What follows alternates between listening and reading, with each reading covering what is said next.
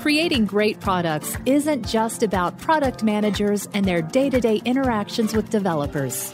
It's about how an organization supports products as a whole, the systems, the processes, and cultures in place that help companies deliver value to their customers. With the help of some boundary-pushing guests and inspiration from your most pressing product questions, we'll dive into this system from every angle and help you think like a great product leader. This is the Product Thinking Podcast. Here's your host, Melissa Perri. Hello, everyone. Today we're here with Kathy Pham, and today we're going to be talking about product ethics. So welcome, Kathy. Hello. It's exciting to have you here. I came across Kathy on Twitter, the best of places, but I also found out she was teaching at Harvard just like I was. So what do you teach at Harvard? I teach a class called Product Management and Society. And unlike your class, which is a much deeper dive and they build very tangible products, this class is meant to be a bit more of an overview. So I'm actually super grateful that your class exists because I'm like, oh, if you can go get into that class, that would be amazing. You can go much deeper. And my class is an overview of product principles, so everything from how do discovery sprints to understanding user experience research to a small smidgen of what it's like to work with engineers to how to think about metrics, but with a lens of society and responsibility and inclusive design and equity by design kind of weaved into every single one of those components. So if you're doing a discovery sprint, for example, what communities might you be leaving in or excluding?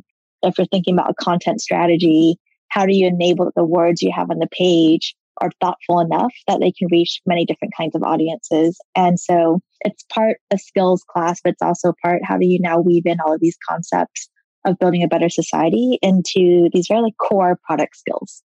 I love that. I think it's so important as well. And you know, when I found out you were teaching it, it's in the Kennedy School, right? And it's part of, okay, so you were basically educating our future political leaders and people who want to get into government. Yeah, it's in the public policy school. So I get about half students that are the public policy students. And then there are folks from the business school and the engineering program and the education school and others, as you know, like they find their way over and they actually provide such a rich environment. Because I think especially in product, having so many different perspectives is always so critical. So someone can share something in the class with their engineering background or their like policy background, and someone else weighs in with their architecture and design background. And they can very quickly dispel either myths that different groups have about each person's discipline or something. But at the core, it's a lot of public policy students who end up going into the tech sector, doing something in the policy space, in the nonprofit, or back into government. And another big part of that is getting product managers into government and getting chief product officers and product people all throughout governments everywhere. That's another dream and goal of mine. I saw that. I saw California is hiring a chief product officer for the first time. That's so exciting. It's amazing. And Health and Human Services had a chief product officer. The fun fact, though, is that even when hiring PMs into government, because of the way, at least in the US at the federal level, the way job titles are, sometimes we have to call them something different, like a product specialist or something else. And then as we send it out, have a byline that is like, but FYI, for those of you in tech, this really means a product manager.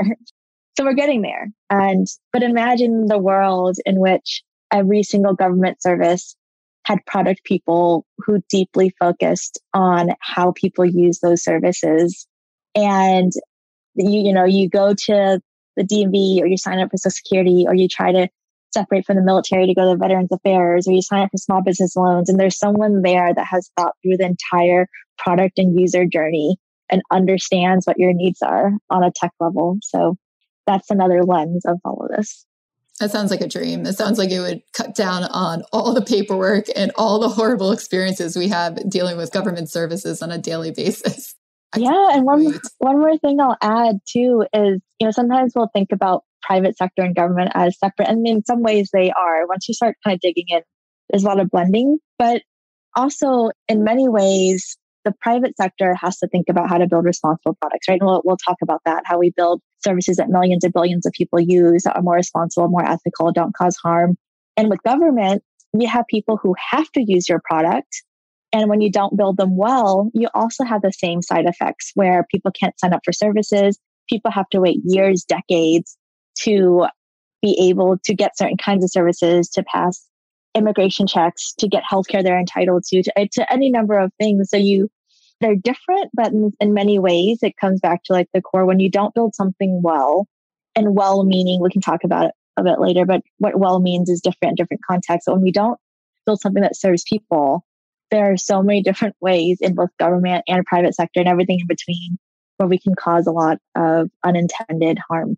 Yeah. And it sounds like that is also something that we as product managers need to be aware of in our daily jobs, right? Not just something that we look at when we're working in government or anywhere else, as you said, in the private sector. It's something that we have to look at as well. So how did you get roped into this? So how'd you end up on the path that you're in? You've worked with the White House, you are teaching at Harvard. How did you get into product management and how'd you get talking about ethics? Yeah, I think it was a long time incubated. So I had a pretty, I'll say quote traditional. There isn't really a traditional PM path, but there is one path that is go study computer science, maybe do a little bit of software engineering, go find a place that'll take you on as a PM, a product manager, either like an associate product manager or like an actual, like a more experienced product manager, and then go build things. And I had that, right? I started out studying CS. I was a software engineer and built flight simulation software for a while, but was super interested in healthcare and was one of the first people on the Google Health team. Learned a ton about building healthcare technology, which would later come into play.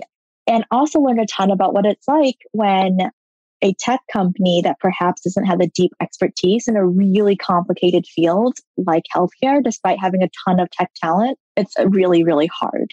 And that was kind of early on. So I was like Kathy PM World Engineering Product, and then went and did some consulting and did product and data science and engineering work across hospital systems. And then came back to Google and worked on Google Search as well as Google People Operations. I highly recommend, if you ever get a chance, even if it's a short tour, to go work in the HR department of any tech company, because you learn so much about how people are hired, how people information is stored, and how to do it responsibly or not responsibly.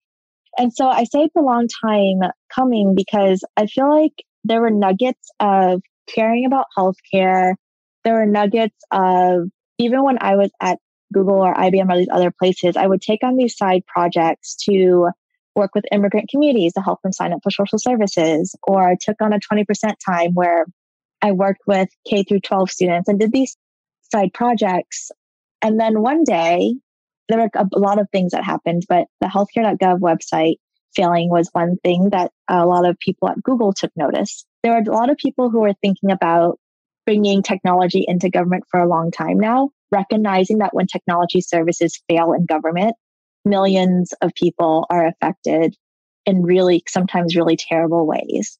But this particular event caught the attention of tech people. That's when I was called to come help build out the U.S. Digital Service at the White House. And people are like, well, why'd you leave Google? I'm like, well, wouldn't you leave Google to go and build out a new tech organization inside government to completely transform how our government does all of our tech services at the federal level?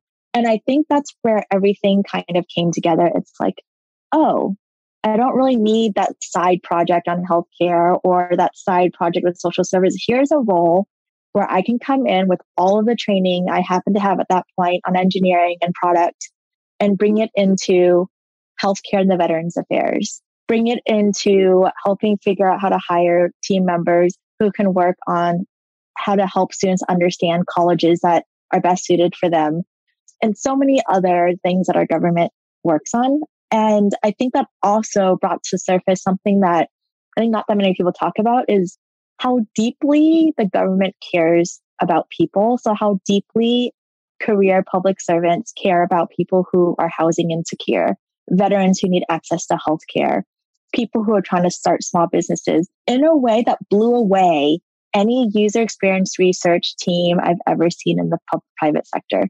And that's where I think there's just this moment of we have to build better tech in government. And we have to think about how to help the private sector understand all the groups that we're building for. And that was also the same time. So a few years later, it was around the same time that Cambridge Analytica happened. So for those of you who are unfamiliar, it's just one of many examples where a big tech company has opened an API, which allows third-party entities to access its information and code and data. And if you don't look closely at what they do with it, they kind of have free range for what they do with it. In this case, they were irresponsible with user information. And it was just one example of many out there. So it was this moment for me of, I have to think about all of this. Of any role that I've played in the tech sector to build it to be what it is, I have to think about what it means to build more responsible tech in the public sector. So that's when I think the pivotal moment was when I had left I had left the US Digital Service and came to the Berkman Klein Center at Harvard and built out the Ethical Tech Working Group, which by far is the group that is like the most dearest group to my heart to date, along with Mary Gray, who wrote the book Ghost Work. Highly recommend reading that. It's about all the people that really make tech work. So not just the gig workers, but everyone behind the scenes and the content moderators, the good work, to everyone who are not the tech engineers that make tech work. But it's an interdisciplinary group of engineers, product people, historians, philosophers, race and gender scholars who are just thinking about tech. And so I think that's really the pivotal point of everything that was before in my career led to like this moment of starting this group. And then this whole like movement around responsible tech, ethical tech. I run the Responsible Computer Science Challenge at Mozilla. And yeah, I think it's a long time in the making. I just didn't know where it would take me. And some of this didn't exist years ago. So yeah, it's a really specialized area, but I think it has so many wide-reaching implications. So I'm really excited that you get a chance to go full throttle and think about these things all the time and then help others learn about it too.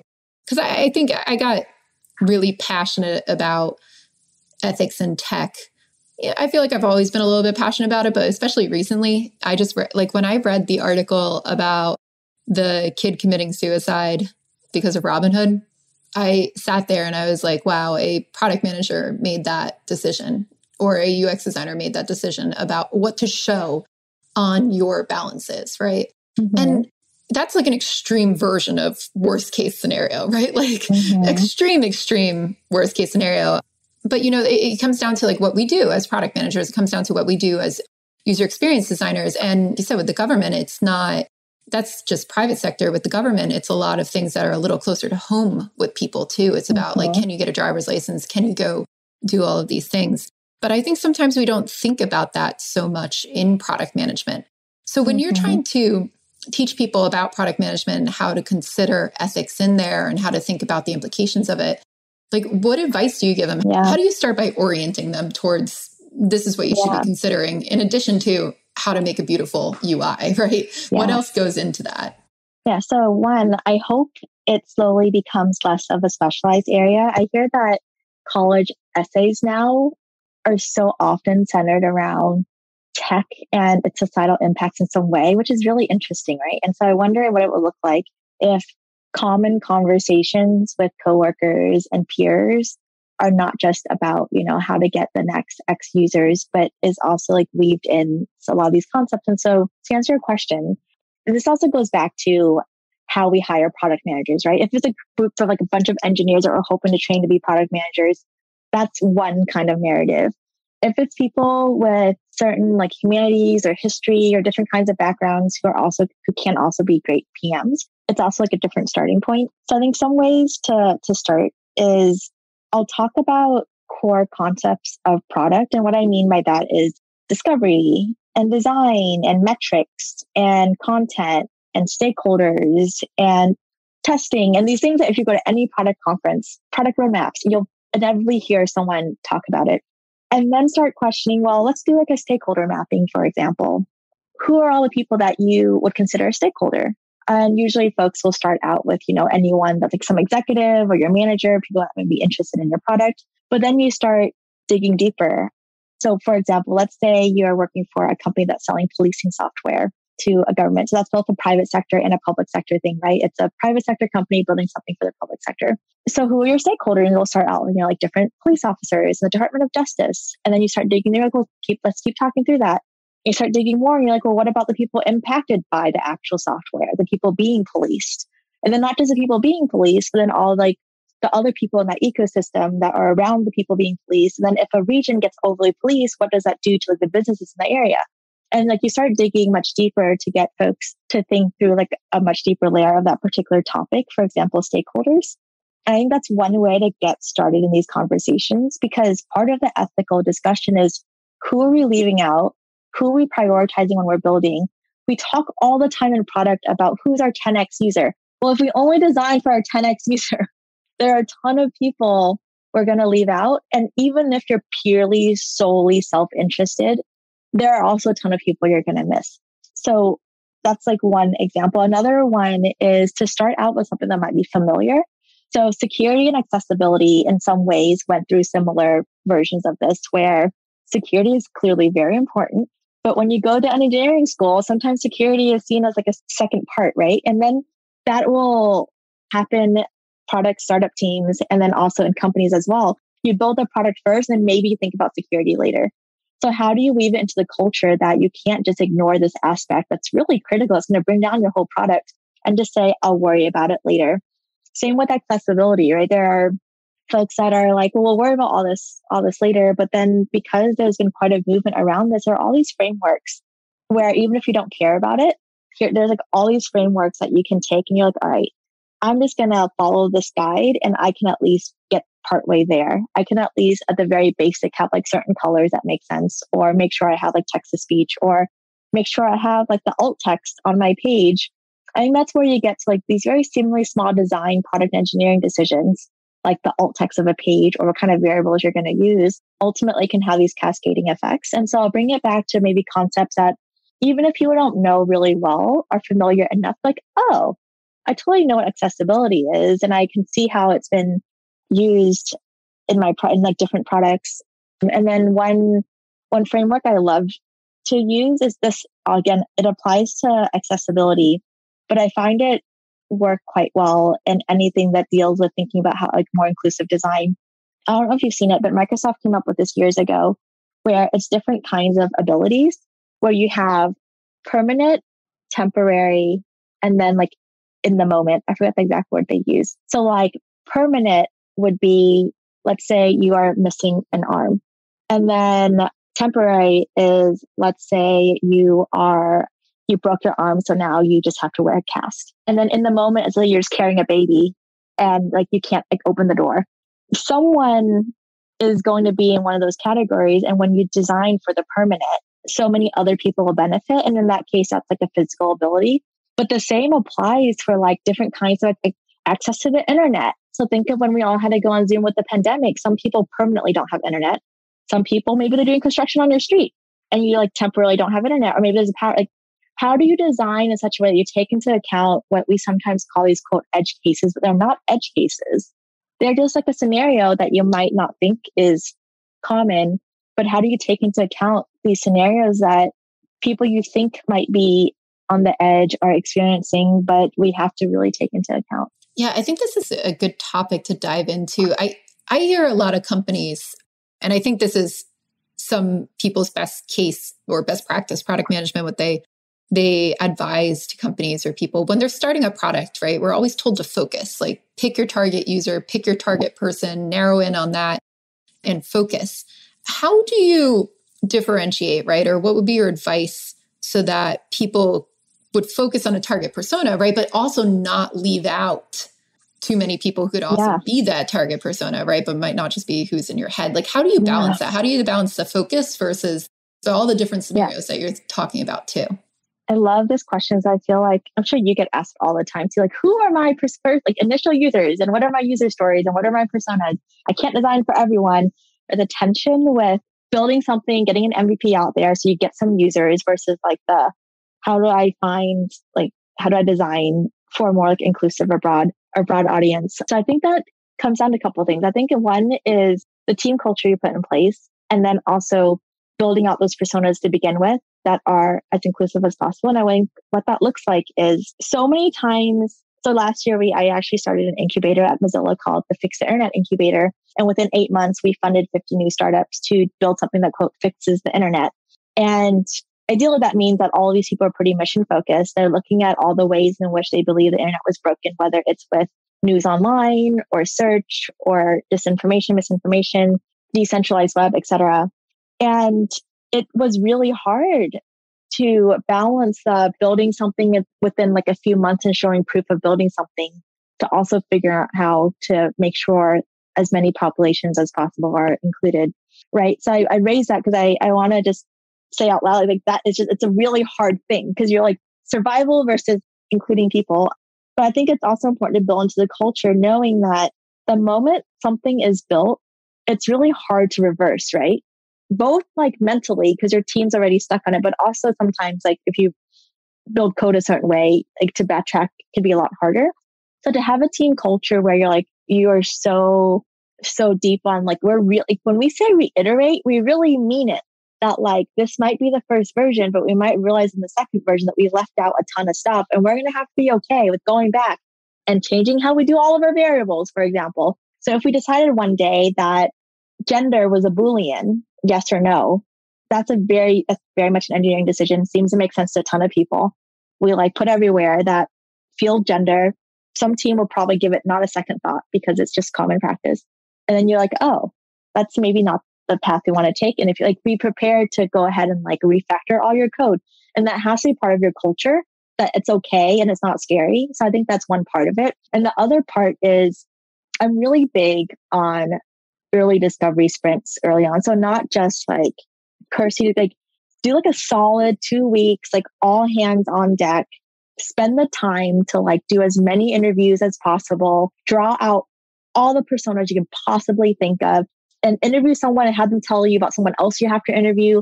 Just keep digging and digging and digging and digging. It doesn't mean you're going to have to build for everyone, but you want to spend that time to understand as deeply as possible the problem space you're in, even if you're not even going to expand to like that, maybe that area yet, so that you're just armed with that information is always in the back of your mind, because all of those like subconscious nuanced things can really drive how we structure our code, the product decisions we make, the types of user interviews we do, which in like a physical world, which regions we go to for interview, all those things. And I think early on, building out as many personas as possible. And ultimately, you might have to pick a few personas that you're going to have to start with, but then bear in mind that but then you at the very least know what you might have left out versus just not know. And then you can kind of start from there. Like you have your backlog of all the things that you maybe left out. Yeah, I don't think there's really an excuse for super mature companies who've had a product that's like stable for a long time. They have a mass amount of people in there to forget about, some portions of the population. Like, when you're starting out, yes, you're going to have to prioritize and you might not be able to solve for everybody. But if you're finding out that that's something that you want to widely offer, your advice is to go back and make sure you're accounting for everybody, right? Make sure that you're actually making it something that everybody can use. And is that what I'm getting from it? Yeah. And well, you make a good point about bringing up mature companies, right? It would seem that if you're a mature tech company with millions or billions of revenue, there really is no excuse. But I think that goes back to the foundation of how your product is built and then who you have around building the product. And let's say the majority of your users are in the West and something crazy happens in your platform in a different country, in a part of the world where maybe no one on your team is from. It can be actually pretty easy for a company with like, quote, the best engineering talent in the world, the best product talent, the best design talent, to take a really long time to respond, to not staff up that team, to not understand like the political, economic climate of a region. Like one example we had talked about, Melissa, but again, this is like not unique. I can think of examples in other places, but this one just has been written about, so you can find it online, is the Facebook and Myanmar case, right? Where with the lack of understanding of a combination of things, like the way news is consumed and the growth of electronic devices and the access to internet, all combined together, it made it so that perhaps news feed might be the only source of news. And for someone in the US, you might be like, what do you mean news feed source? Like, that's silly. We have all these other ways to consume news. But there's this environment where actually the news feed on the phone, especially if you're only able to access that, might be the only source of news. And now if you're the product team for that, you have to really think of, well, what happens when my assumption is now like people using my product as like their source of truth always, and the only source of truth. And so like even with mature companies, arguably sometimes with mature companies, they all have blind spots. They're not the only case, right? There's so many cases of other mature companies where you have these blind spots and then you're slow to address it. You might not have the expertise. They ultimately, started ramping up that team, and that's documented as well.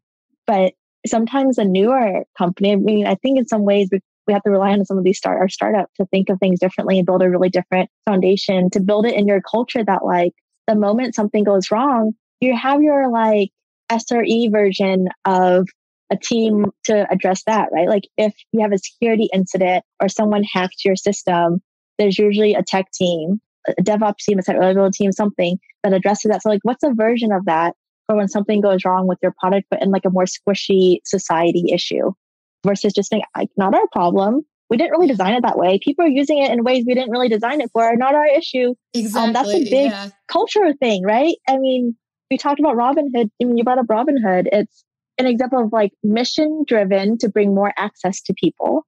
But what does more access look like? What does easier trading look like when you also don't, we talk about end-to-end testing and end-to-end user experience, right? So the ease of trading, yes. And what happens when the data you give back, the data you display on the page, the content is accidentally incorrect? Well, the repercussions for that can be really, really, really deep. And when you have an engineer that might not really understand like nuances of trading, so that you show certain data and maybe not other, just things in ways that might not make sense, it could be perceived in ways that can be fatal or in many ways. So, yeah.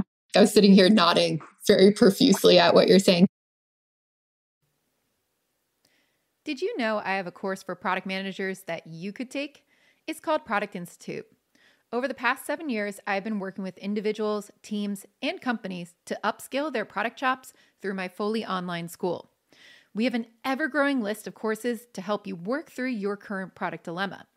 Visit productinstitute.com and learn to think like a great product manager. Use code THINKING to save $200 at checkout on our premier course, Product Management Foundations. So there's two things there, right? Like there's my users are stupid. They just don't understand this, right? And I see this attitude a lot with product managers or UX designers where they're like, oh, they couldn't possibly use that way. They used it wrong. And you're like, what's wrong though? Right? Like who constitutes what's right and what's wrong in these products? And I think we get such an attitude sometimes in product that the way that we think is the right way.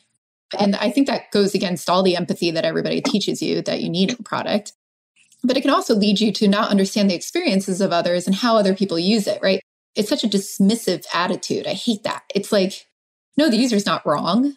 You just don't understand the user. Like you did a bad job. Mm-hmm. You're not a great product manager or UX designer if people don't know how to use your product. So you definitely see that. And then, with the Robinhood type things too, it's very much like designing from a perspective of, what stockbrokers look at every day, but then marketing it to like users who'd never done stock trading before because we want to make it accessible, right? Like never thinking outside the box from a perspective of how do I get people started or what might be, what might be scary for them or how do I help people like actually understand this? So I think that whole like thing that you were talking about with the user not understanding the user is so spot on. I see it all the time. But that also leads me into the second thing, like how do we prevent it from happening, right? Like how do we build our teams so that it's not like, oh, there was a crisis in Myanmar, like now we have to build a team around that. But how do we build teams that are going to preempt that rather than us be reactive to these situations that happen? Yeah. You may actually made me think of something with users. It seems like such a contradiction, right? Where I feel like in product and design, we're like, listen to the users, we listen to the users. But then do we really? And then which users are we listening to? And then sometimes when users are telling us things we don't want to hear, we're like, well, you're wrong. I'm like, no, that is not listening to the user. Yeah, exactly. And how do we know? I actually have a pin someone gave me that said, I am not the user. And how often do we experience those scenarios? And I think that gets to your question of how do we prevent some of this? I think going back to also thinking about who normally becomes a product manager in tech. There is no direct path, but some of the big tech companies do have a formula they like to follow, right? Thankfully, a lot of them have now deviated from that. But for a while, it was engineering background with some product experience that maybe you got somewhere and hire you as a PM, or someone who maybe was a small startup founder and then was later hired on as a product manager. Or you were in engineering for a while, you went and got your MBA, came back, became a product manager, or was consultant. There's like a pretty formulaic thing. And so now you're looking at like who's now really in the room making those decisions around what product decisions are. Oftentimes, a lot of people with engineering or tech backgrounds to some degree, and then with an added like consulting business training on top of that. And that creates a lot of blind spots because we've like narrowed our paths to who these big decision makers are. Like PMs are like so pivotal in every team and every company, right? We're the ones that hold so much of what gets shipped and what doesn't as like the ultimate voice. And we talk often about how it's this like seemingly powerful role where you're like the voice of the user and you're ultimately like the decision maker for making all these product decisions. And when that group is homogenous in the sense that it's very similar backgrounds, it's also homogenous in demographics, right? But also with just similar backgrounds, which is related to demographics. What does that look like? So what instead do our teams look like if you have product teams that honor expertise equally across, for example, tech and engineering, or also history and political science and economics, in ways that you're on a product team and you may be debating like which metrics do you want to track or which personas you might want to take into account right now, or even just like the details of which region of the country you might want to like, or of the world you might want to fly to do like some initial testing, for example. And initial testing ultimately like translate to who your priority users are, right? You have all these decisions you make, but what if you have people in the room with really complex backgrounds amongst all of them? So they can really quickly raise the concerns of, well, you might think this is the group of user that you want, but if you really think about it, there's like a food desert in this part of the country, and you really should go interview the people in the food desert because they might really benefit from, let's say, same-day grocery delivery. Whereas before, you're like, no, we're just going to find all like our power grocery like shoppers or something. And then someone else brings up these really different perspectives, but it has to be able to happen in like a pretty easy is not the right word, but in a way that's natural and doesn't mean like bringing in a whole nother consultant and reaching out to find experts. Like it's really helpful when those people are also around and the team itself can riff off of each other, in addition to bringing in people with experts and lived experiences and interviewing the right people. And some examples of that, I think, are, for those who want to look it up, there's a smear with Airbnb a few years ago where, as some of you recall, Airbnb while Black, Airbnb while Asian, et cetera, were trending on various platforms because hosts were discriminating against guests. This is by no means to say that Airbnb has solved its race problem. But what they did at the time was they hired Laura Murphy, who was at the ACLU, the American Civil Liberties Union, who really was an expert on the topic. Whereas most teams would have perhaps put her in the policy, law, trust, and safety side of the org, they embedded her right smack inside the product team. So the product engineering team, where, and this I think also goes back to which areas hold power in your organization, in this case, the product and design team. And they came up with a slew of things, that they tried out, for everything from community guides and values that, hosts and guests had to look at, to host training, to product decisions that I think are really interesting because they're such like product decisions. They looked at changing instant booking to be much more common. So now someone can just instantly book before a host could go and like look at a photo and judge based on a topic. And I think it's product decisions like that can happen when there's someone in the room to really point that out. And I think we just need to have that happen over and over again. And I see this constantly with startup teams where your early stage startup, there's like 4 or 5 of you, sometimes it's with people the perspective is limited. And there are all these perspectives missing, right? And to think of ways where you leave room for these perspectives to be added to your product. I mean, think through how like a product decision, like how easy it is to do instant booking versus verify by host, completely changes the dynamic of that. Another example I share that also, I think would be like a dream product decision, like would be like a dream product meeting, for example, is let's say this is a real scenario. Let's say you're working on a team for a ride sharing app somewhere in the world.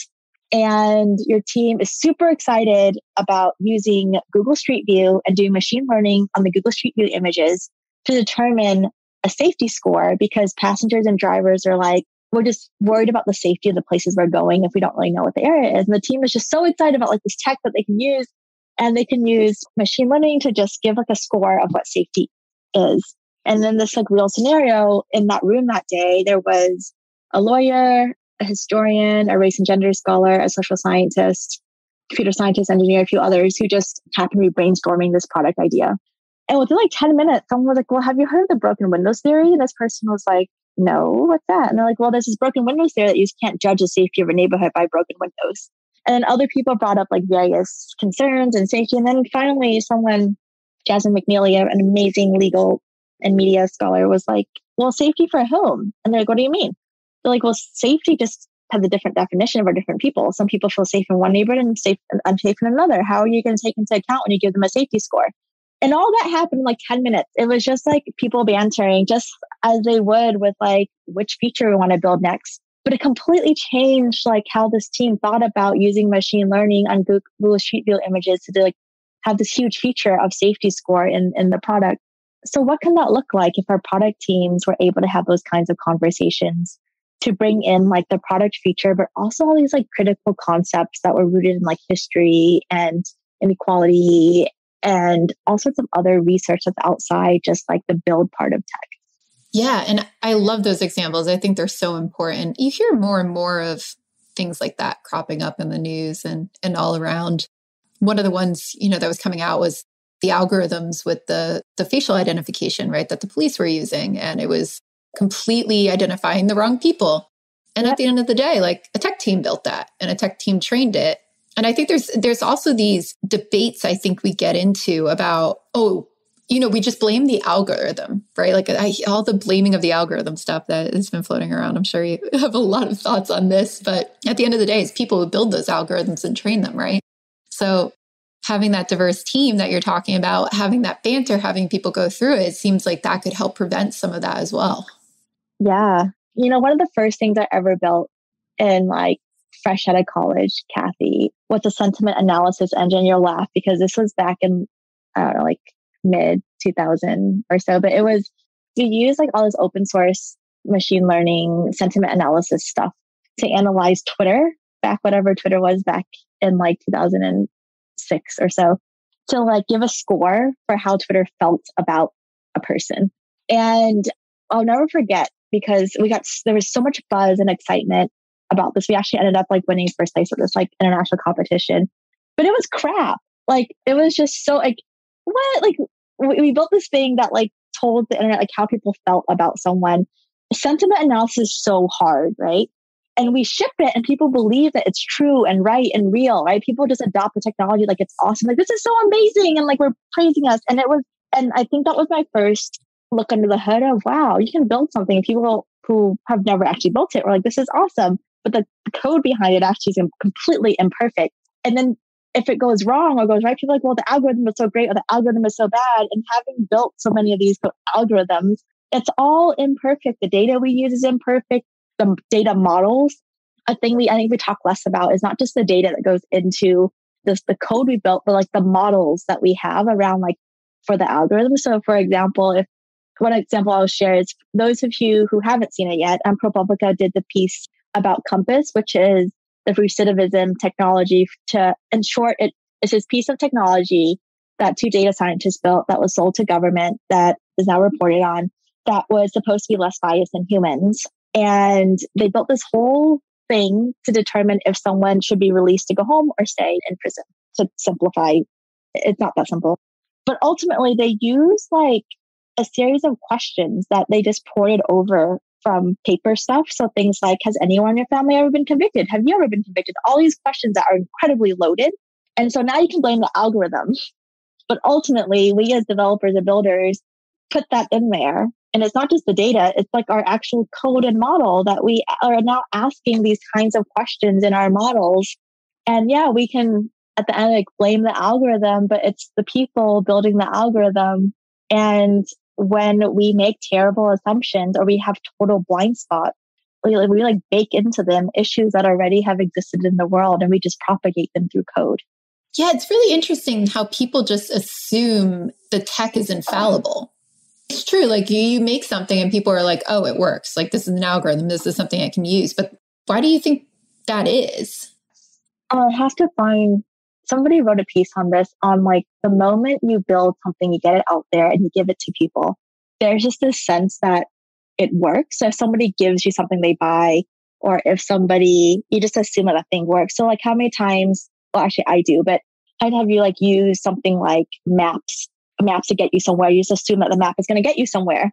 I actually never trust like any maps. I'm like, what assumptions did they make behind like the algorithm they did for me to get from like home to school or something, right? But there's some really, I'll have to look it up. There's some really interesting studies around the moment you build and get it out the door and you sell it, so someone buys it, there's like inherent, even if there's like some distrust, there's this inherent feeling of, well, this is going to do what it's supposed to do. It could be electronic health records in a hospital system. That's a whole nother conversation around like ethics and tech, of how failed technology, healthcare services lead to deaths, basically, and how the lack of understanding in that area for a while. It is wild. Oh, Melissa, we can have a whole nother conversations about. Yes. Fun fact: some of these electronic health record companies did not have design teams for the longest time, which is wild.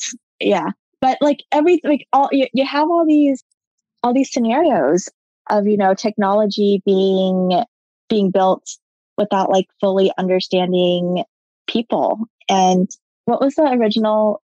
Why do people trust the algorithm? All right, and I think sometimes in part because an algorithm is like amorphous, so you ship it and people are like, well, you gave me this thing to use, so I'm just going to assume that it does what it says it's a map, or it's a phone, or it's a laptop, or it is like an inherent trust that it's going to do what it's going to do until it doesn't. And so I think that's where there's a deep responsibility for us as builders to, if we say something is going to do what it's going to do, whether it's, you know, we talked about Robinhood to help you generate wealth. We talked about Airbnb to help you book a place to stay. You're like, well, that's what they say they're going to do. And then you start digging and you're like, oh, it might not actually help me find a place to stay if I look a certain way. But like, we just assume, like, there are just reasons around like in the psychology of how we think of things. And when someone gives us something and says it's going to do a thing, we just believe that it's going to do a thing until we're proven otherwise. Yeah. And that's a lot of pressure for product managers, right? To make sure we get this right and to think about those things too, I think, before doing it. So if you had to give some advice to a product manager who wants to learn more about tech ethics and how to think through these implications, where would you say to start?